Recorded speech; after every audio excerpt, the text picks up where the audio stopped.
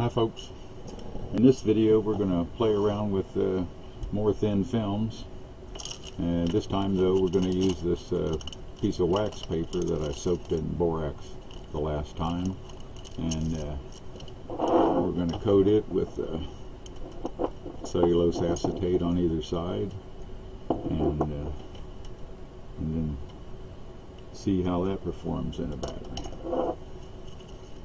So I've got a few drops on there, spread it around good.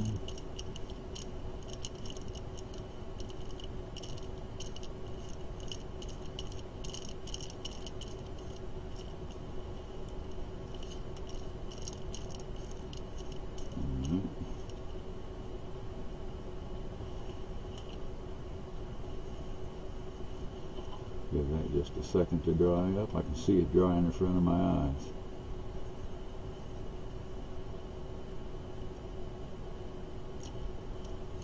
Blow on it just a bit. Alright. The surface is pretty dry already. Alright, let's flip it over and do the other side. I like how quick this stuff is.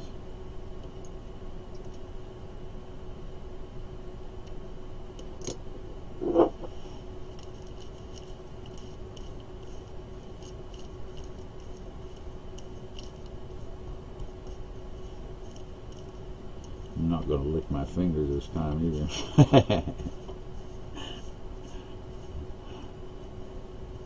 I don't want the cellulose acetate in my mouth.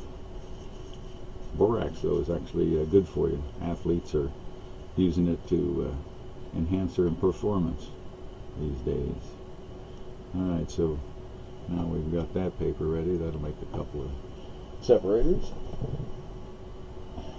Now this next one, we're going to try something a little different here. I've got another piece of the wax paper that borax in it, but this time we're going to try to make a thicker thin film, and we're going to incorporate some titanium dioxide and graphite in it. I've got equal amounts of those approximately in this cup here. Shake it around there and mix them up a little bit, and then we're going to add some cellulose acetate to that, and then paint that on one side, let it dry, and then soak it in water and hopefully pull a film off of it that we can take then and just throw between two electrodes, and should produce a battery another way.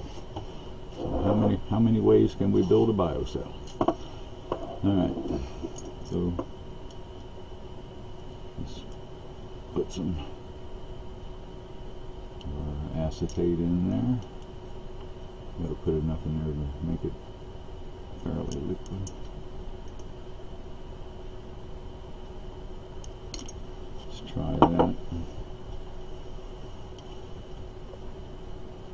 Mix it up here.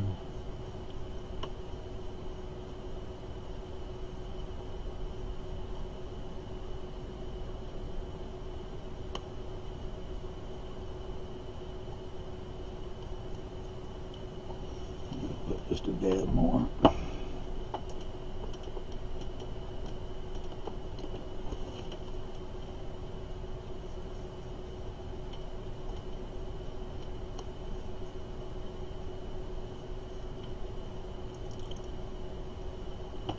Alright.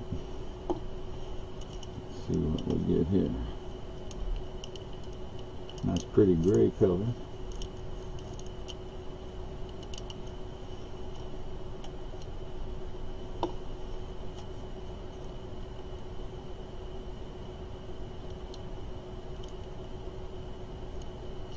Setting up already. And borax, hell of a linking aid.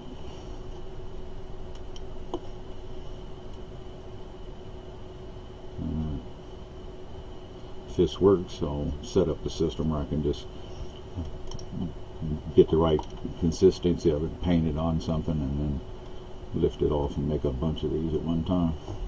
Alright, so we'll give this a whirl here, and we'll try it in future experiment.